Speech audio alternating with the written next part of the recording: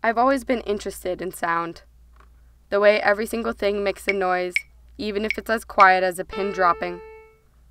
When I was a small child, I thought that if I was still enough, quiet enough, I could make the whole earth silent.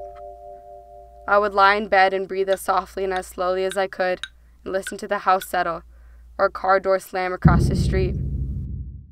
I thought if I tried hard enough, I could hear all the way across the world. But there was always some other ballad in the air, whether it came from somewhere in my environment or from my rapidly beating heart.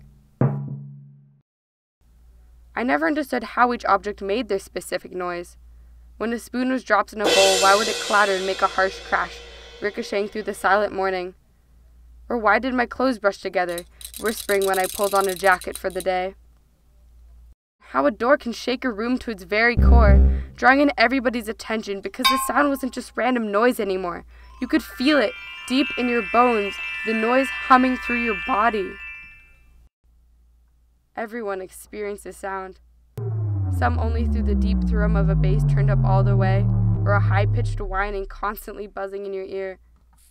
But it's always there. Each of us perceives every vibration differently. A single note can make one smile and another cry. A chord can restore balance in an uneven world, and a song can unify across any division. I still don't fully understand how these unique tones are made, but I value each for how they make me feel things I could never before.